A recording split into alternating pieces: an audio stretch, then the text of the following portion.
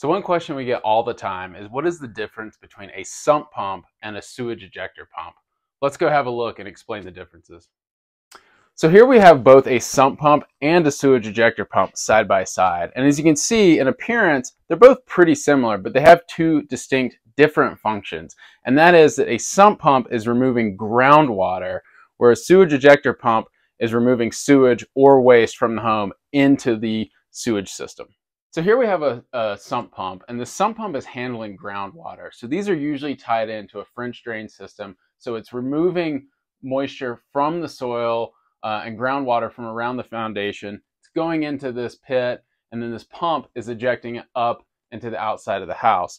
Usually you just have one pipe. It's usually about 1.5 inch pipe like you see here, with a check valve and a cover. So you'll see one pipe going into a sump pump system. So here we have a sewage ejector pump, and the big way to distinguish the difference between the two is an ejector pump has two pipes. One is for ejecting the waste, and the other is a vent stack to vent any odors and sewer gases that build up in the pit.